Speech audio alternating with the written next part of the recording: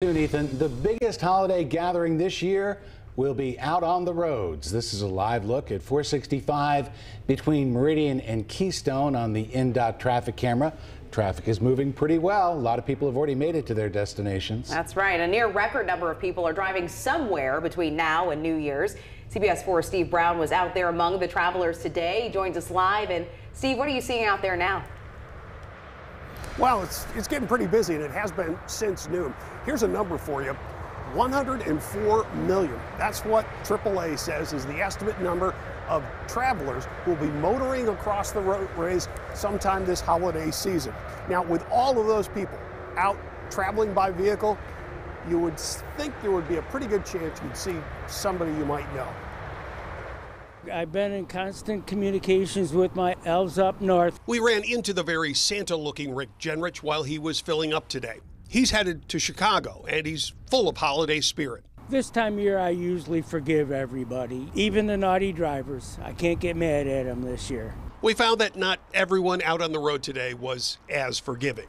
Lots of amateurs in the left lane. A lot of amateurs in the left lane, for sure. We were just discussing they don't teach this in driver's ed anymore. For such issues, there is the Indiana State Police. And we want to be seen. We want you to slow down. And state troopers will be out in greater numbers through the new year.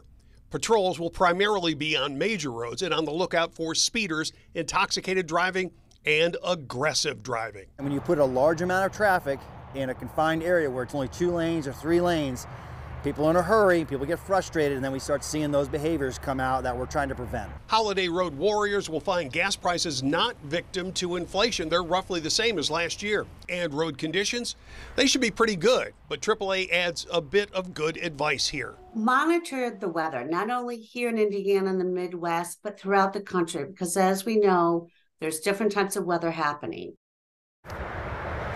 And we get this from transportation data company INRIX. In their data analysis, they find that roads everywhere will be busiest tomorrow, Saturday, between the hours of 11 a.m. and 7 p.m. If your travel plans include that window of time, please take extra caution. Reporting live, Steve Brown, CBS 4 News.